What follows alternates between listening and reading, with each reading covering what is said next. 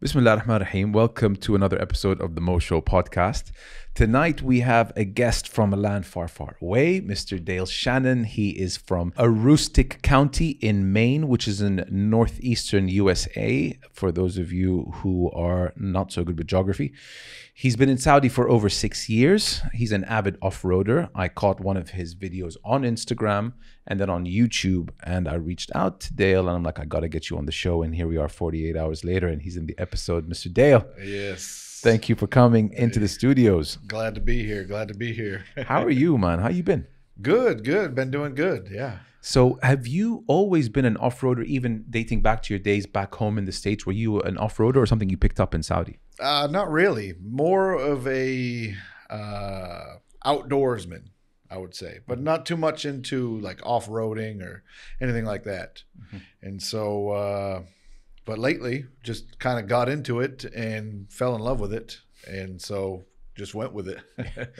You know, it's what really grabbed my attention is you might be the first American I see on YouTube just, you know, bashing dunes in Saudi, you know, going down south or the mountains of Tabuk. I mean, I come across these videos and it's typically, you know, the locals of that area. Right. And here you are. I mean, for a second, I'm like, wait, is that not Arizona? You know, is that Saudi? Yeah. So I think you bring some unique material to YouTube. Yeah, definitely. It's really special to be here and to be able to explore these different terrains. I'm from the woods, so there's no desert. It's all trees, and 6 months out of the year, it's all snow. Yeah. So once I figured out the desert and I got myself a decent vehicle to go off-road in, it just became addicting. Yeah. No, I mean, there's no doubt about that. I did a couple of years in the Northeast in New Hampshire, and the winters there are brutal. Oh, yeah. I mean, I don't know how I put up with it at the time, but now, you know, living in warmer climate, I think you'll have an adjustment going back, moving back home after the 6 years that you put in here. It's pretty crazy. So your love for off-roading kind of kicked off when you moved here to Saudi. Yeah. So like you mentioned, I've been here a little over 6 years. Mm-hmm. And I would say for the first 4 years, I didn't do anything outdoors. Just kind of did the normal expat routine. Went to work, went home, went to work, went home, did some grocery shopping or went to a mall on the weekends, and that was it. I didn't know like anything about going in the desert. I didn't know if it was allowed, you know. So you got to remember this is 6 years ago. So a lot's changed here since then. Yeah, truly. And so I think it was February 2020. We did a trip to AlUla, and we said, oh, we'll hear AlUla all the time. Let's check it out. And so we checked it out, and we had a good experience, and we wanted to do more, and we haven't stopped since. It's even that town, I mean, has come a long way in the past couple of years. I went last week, and I'm going again in a week. There's something about the air in AlUla that just really makes it feel like a special place. I love the sand there. It's that super soft sand that you feel that with any decent driving ability, you shouldn't get into too much trouble. Right. You drive a Nissan Patrol that's very popular in the UAE, Saudi now as well. Right. I think the UAE rubbed off on us. Yeah. And that car, it isn't available in the US.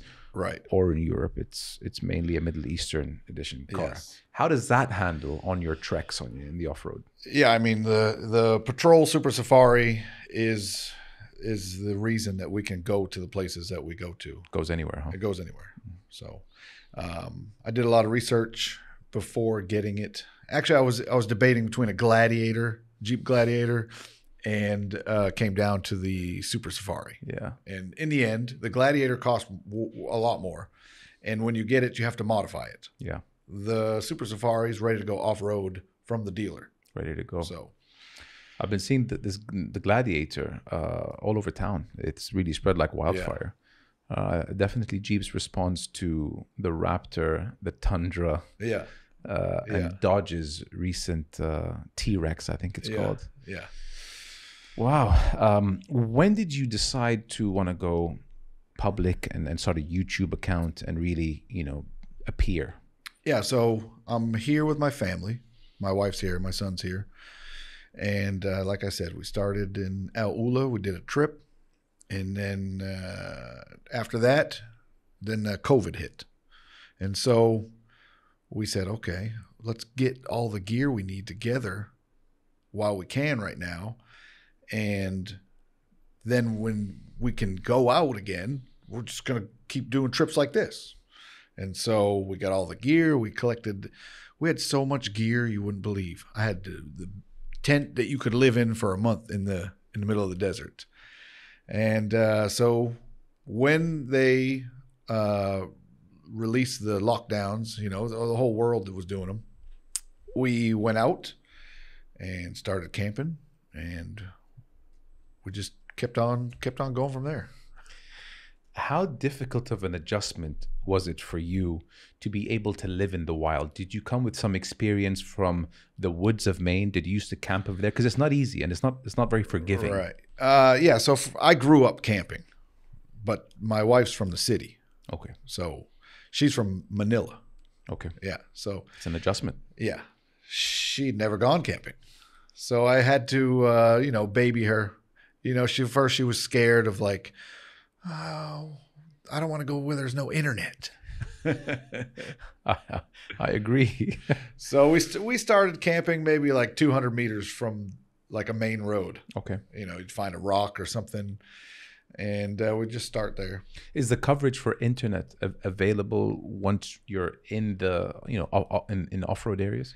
So we go to some really, really remote areas. So usually there's no internet. But if you climb a tall enough hill or a mountain in the area, you can get some 3G. What about being just out, in the middle of nowhere? What's the culture like? The people that you've met? Good experiences, bad experiences? Like, how do you reflect on the people that you've rubbed shoulders with out there? Yeah, so the people that we meet, even deep out in the remote, the Bedouins out in the desert, are all like very hospitable. I always joke with people, the one thing that we're scared of when we go to remote places is that the Bedouins are going to find us and ask us to drink camel milk. Have you had the pleasure? Yeah, it wasn't that bad, but I think it was pasteurized. Okay. Yeah. But not something you'd put on your coffee in the morning? No. Okay. Not me. Just anyway. one and done. Yeah. But the people are great. The people are really hospitable. People offer us, hey, you can come stay here in my place. Like, we knew each other for 2 minutes. What do you want from me? Yeah. And if you're not used to it, like if you're just here for like a tourist and you're only here for a couple of days or something like that, and especially if you're from like the States, you always think like somebody's asking you something or giving you something because they want something in return, or maybe there's some type of danger. And that's how we're brought up to think. Yeah. And so, but I've been here for over 6 years. And so it's just the nature of the people here to want to help you, to be generous, to be hospitable. And so it's one of the reasons that we enjoy being here. Yeah. That's amazing. Yeah. It's something that I've noticed, that the Bedouins outside of the cities they take hospitality a lot more seriously than those in the city. Yeah. It's certainly in the DNA of all of us, but the tribesmen, the Bedouins, they are generous on another level. Yeah. It's kind of like they haven't really forgot their roots. Right. City, you're always, slightly more modernized, and you forget many of the. But I mean, even we have some city friends too, and I mean, they blow me away with their generosity. Really. Yeah.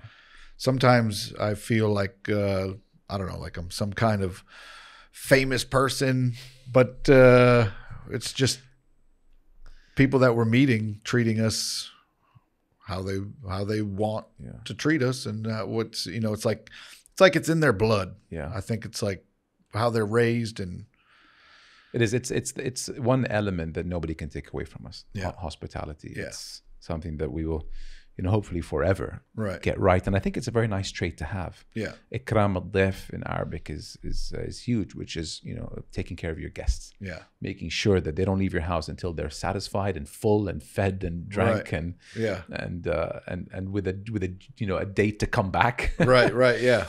But because I didn't know anything about the Arab culture at all prior to coming over here. Mm-hmm. And I just consider myself like the average American guy.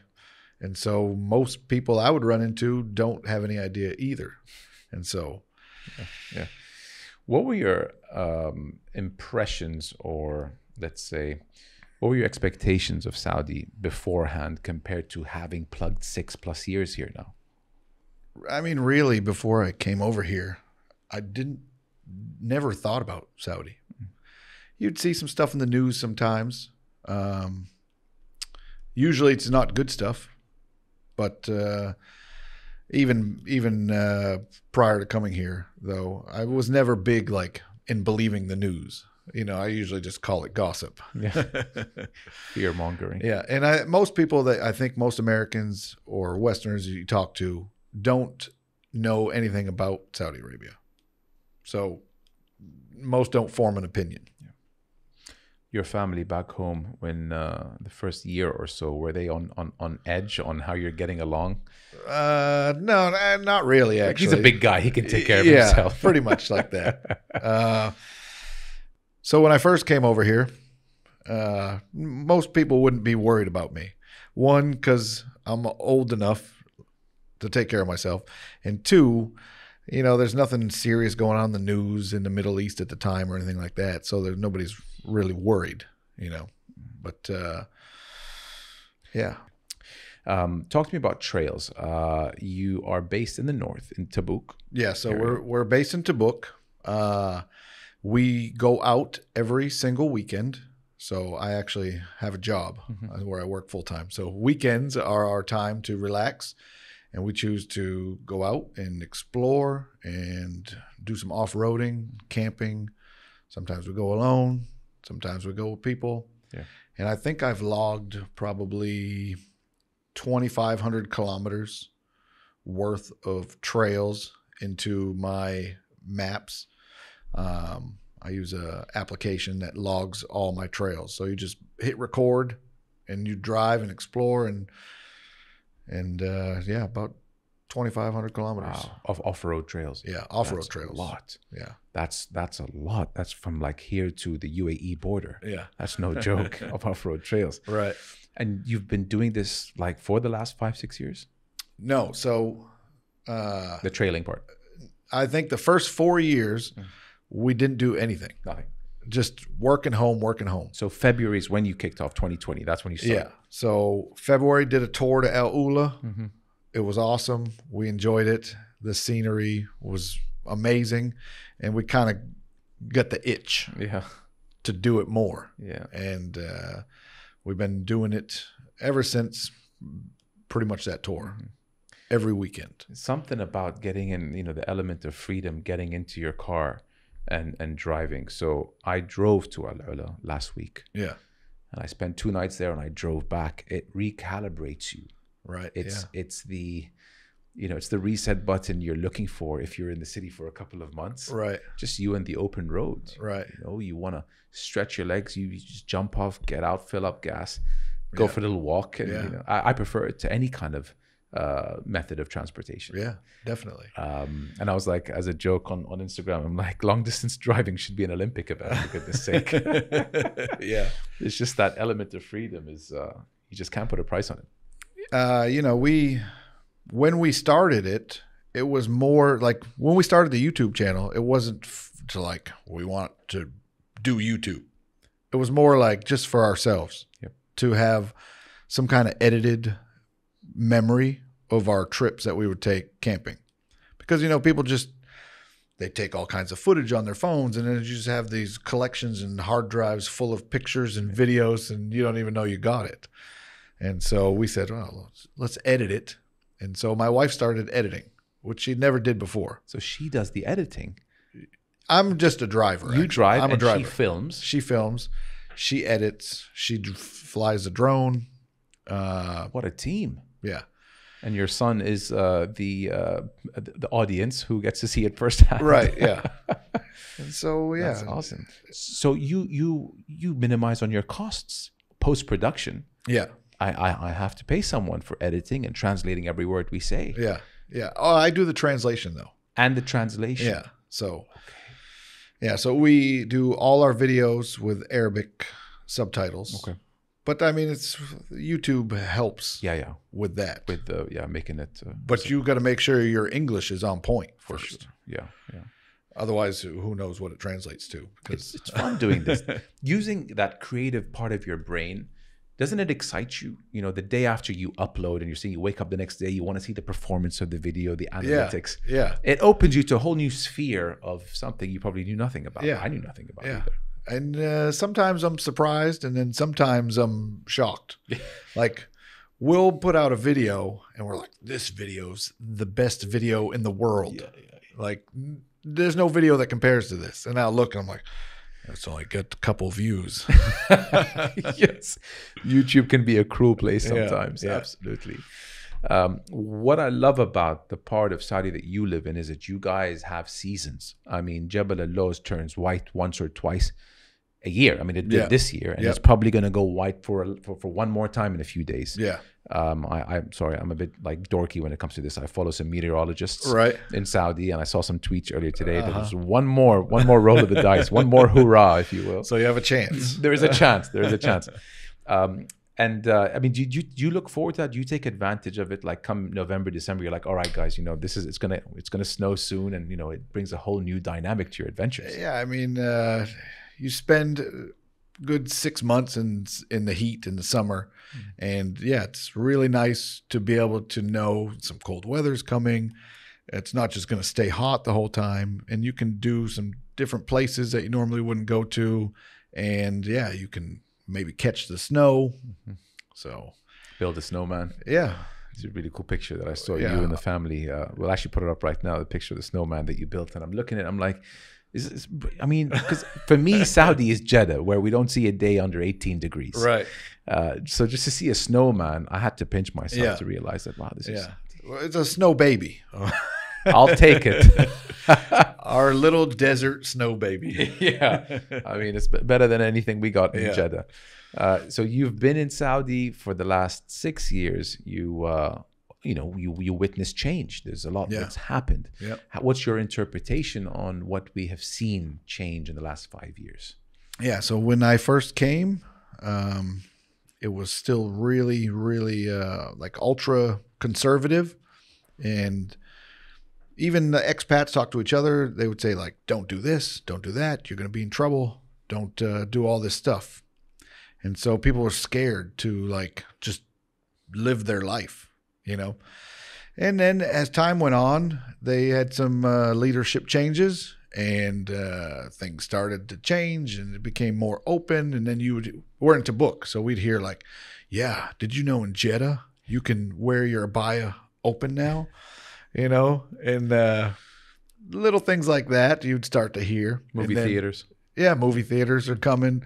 And I remember one morning I was getting ready for work, and I saw on the news, I think I was like CNN or something, and they said, women can drive in Saudi Arabia.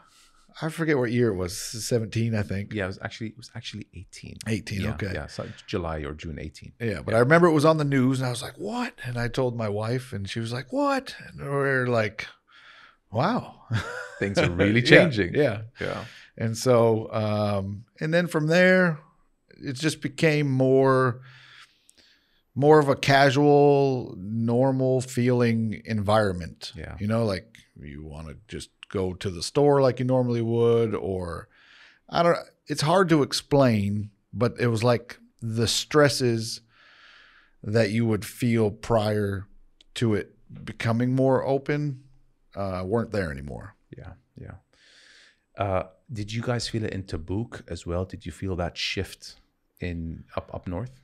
I think it's a little slower than what you would get in the city. Okay. But yeah, I mean, you can see changes. And another thing is like buildings. There's like, I drive to work, right? And there's like this area that's just all dirt. I drove by like a month later and it's like, there's going to be a mall there and there's like all these buildings. I'm like, what in the world? Yeah. And it's just like cities and towns are just popping up. Big economic impact. Yeah. The new or deregulation of like, cinemas or just events that are pouring into Saudi has had a socio-economic impact. Yeah. Which is really good to see. Did you manage to go to Riyadh season? No, we didn't make it there. That's something for you something for you to take your son to. It's a little Disneyland pop up. Which is something to see. I hear it's pretty awesome. Yeah. And I think it's on for another few months. And I want to catch it too because some of my friends work on the project. And they're like, it's double the size of 2 years ago. Right. And it's just not to be missed. There's actually a cool zone called Combat Zone where you're kind of in tanks. Right. And you're playing a game against another team in full combat gear. And that's like one of 20 zones. Right. So it's something to see, I feel. Yeah. How much longer do you see yourself inside? You look like you're having a great time here. I don't know if you think about home a lot, but how many years do you see yourself putting into Saudi? Well, I mean, I always joke with my colleagues when they ask me that same question, how long are you going to stay here? I say, till you guys make me leave. So, yeah. We have no plans to leave anytime soon. Mm-hmm. We like it here. All our friends are here. We really like it here, and we got no plans to head out anytime soon.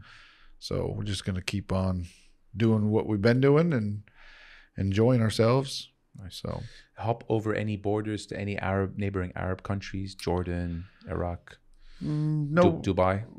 It'd be nice to do some overlanding stuff that we do here in some other countries like Jordan or Oman or even UAE. Yeah, Oman is beautiful. But I mean, finding the time's difficult. Yeah. We got to bring our son overseas so we can see his grandparents and things like that. Yeah. But last couple of years, we spent most of our vacations and holidays here in Saudi. Yeah. If you do decide to do Oman, there's a new road that opened like a month ago, and it's the longest straight in the world. It's like a drag racer's dream that kind of goes from Riyadh. And it shaves like 300 kilometers from the old road. And it's a straight shot through the empty quarter to the Oman border. That's nice. So something to remember next time you go. But I think you might need like a Lamborghini to see how fast it can go. Yeah. That's pretty cool, Dale, man. Like you've been up to some really cool things. Nothing like the outdoors, the fresh air, the adventure lifestyle. Besides just like the camping, the outdoor stuff we do, we also like history, which I didn't know I liked history before until we started going to the desert and finding history. So you find inscriptions. We found an old like wheat grinder before. Do you look for it? Do you have like that metal detector? No. It's stone. So okay. But you can go out in the desert, especially in the Tabuk area, especially in the northwest. There's just so much going on there. It was like a big trade routes and incense routes and a lot of stuff going on there. And so much history. Even one site that I found, I registered it with the Ministry of Culture. So, wow. Yeah. And you just stumble upon this stuff? Yeah. In your trails? Yeah. So you're just driving along and you're like, hey, what's that over there on that rock wall? Wow, that's really cool. Yeah. And so you get out and you look at it and you're like, oh, look, you can see like different writings. And so we started studying different like Thammudian writings and Nabatean writings and figuring out what they are. And then like most of my Twitter is about history. Okay. Yeah. Because ancient civilizations, occupied that part of the world back in the day. Right. We're not far from the Ottomans. Maybe Egypt and what happened. I mean, a lot of it was a popular ground for the ancient civilization. Right. Yeah. Something I know nothing about. Right. But I'm going to stalk your Twitter page Yeah. so I can see more content. Yeah. So then you would reach the Ministry of Culture and say, look what I found. Yeah. So I started the Twitter page, and there's like a lot of people with the same interests about history, especially here in Saudi Arabia, because it's so plentiful. Yeah. And they'd give you pointers. And then one guy said, hey, you should register this with the Ministry of Culture. I was like, oh, how do I do that? That sounds cool. And then you just do it online like this. I said, well, that's easy. And so I did it. Someone comes to your house? No, nobody came. I went to the guy's office, though. Okay. Yeah. And so completed the process, and now should be registered in the system under my name that I found it. That's really cool. Yeah. So it's, it's something cool that you can do. You say, well, I was in Saudi Arabia this year and I found this and I registered it. And I decided to hand it in and not keep it for myself. Yeah. Wow. That must be worth something. Like, for it to be up in a museum now, it's something that many people can see thanks to you. So awesome, Dale. Thanks for coming on, man. Is there anything that we missed, something you want to put out there before we let you go back onto the trails? Well, no. I just always tell, people always ask me, like you were talking about, is it safe here? Things like that. We go as a family into the middle of the desert every single weekend. And so if you're worried or curious about safety here, then just watch our videos. And the culture and the history. So when you take these cool places and you have tourists coming and they get to see the culture, because the culture here and the history is so old. If you go to the States, a couple hundred years old. It's modern. 400 years old, something like that. But here there's really just, a lot of space to be able to share the history and the culture. And a lot of Westerners, when they come here, they like the culture and the hospitality here. Yeah. And like a building that has a story. Right. So there's a big movement now to refurbish a bunch of palaces that haven't been used in ages. Right. There's 3 across Saudi Arabia that, as we speak, a company called Boutique, they're renovating it into boutique hotels. One is in Jeddah called Al Hamra Palace. And that's a PIF movement. Yeah. So your Westerners are going to want to stay there instead of staying at your Marriott or the Hilton. Right. Yeah. Some boutique hotels opening in Al Balad. Right. Did you get a chance to go down to the souk area? Yeah. We've been through there before. It's nice to go through there. Yeah. And we filmed our trip a little bit this time, but we did it a little different than what you might see from other people. We didn't go to your typical places. We did it more like because we visited our friends.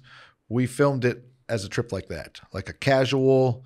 Like, we just live here and we're going to Jeddah just like anybody else would, kind of thing. Yeah. Before I let you go, how in love are you with our goat over rice traditional meal, the mandi? Is it something? Is it something that you look forward to whenever it's on offer? Yeah, it's delicious. Okay. I was hoping you were not going to say that I'm a vegetarian. No, I'm not a vegetarian. Actually, now I had one of my buddies take me to his local butcher and taught me how to buy the sheep and the camel meat. Wow. So, yeah. And my wife makes kabsa. So. Oh, my goodness. Yeah. That's the trifecta right there. Dale, honestly, it was a pleasure getting to know you. All right. I'm going to put a lot of videos and pictures up on this episode from your Instagram channels and YouTube. Okay. Just so people can get a vibe of, the areas that you've been to, that you've explored, and what it is you actually do. Yeah. And honestly, thanks for coming, taking time. Anytime, yeah. And I'm actually not a good speaker, actually. I'm more of like an introvert. I don't think you said once. Really? Really. Wow. So you're better than you think you are. Okay. When we first started the YouTube, my wife was like, "Can I film it?" I was like, yeah. What are you going to do with it? Well, I'm going to put it on YouTube. Okay, don't film me though. Dale, you are a good speaker. Like, because when the first episode I saw, I was like this, it was very it was catchy. Right. Like you're a good narrator. Yeah. So please, I mean, don't think otherwise. Keep putting out that good content. All right. All right. Because it's special. You don't get much English content coming out of Saudi, especially not from the off-roading world. Right. It's all in Arabic. Right. So you bring a unique angle. Yeah. The way me and a couple other up and coming podcasts in Saudi do. You know, you're showing Saudi in English, so no need for translation. Right. And I hope the list of English content material just grows coming out of Saudi because we could use a lot more. Yeah. So keep doing what you're doing. Yeah. And we are supporting. One of our goals is to inspire families also to go and enjoy the outdoors and enjoy the outdoors here in Saudi Arabia. So if anybody's watching this and they're wondering, like, can I take my wife camping? Because I love camping. You could just watch our videos and maybe get some ideas. Yeah. Some inspiration. Yeah. We'll put the links to how people can get in touch with you. And she just put a great idea out there. I mean, there are companies that take people out into the desert. But I think few and far between. I think that it's still an undersaturated industry. Yeah, for sure. Especially for those families who aren't familiar with going off-road. Right. And it can be very unforgiving, especially the sand that we have. But you know what? I think people are going to want to ask you a lot of questions. Yeah. So just be prepared for being slightly bombarded. Yeah, no problem. But again, we love sharing anything about our experiences here outdoors. That's awesome. So, that's awesome. Yeah. We'll make sure we put all your contact details in the description box. All right. Thanks again, Dale, man. All right. Appreciate Anytime. you, man. Glad Thanks for to be coming here. on. Thanks. Bye.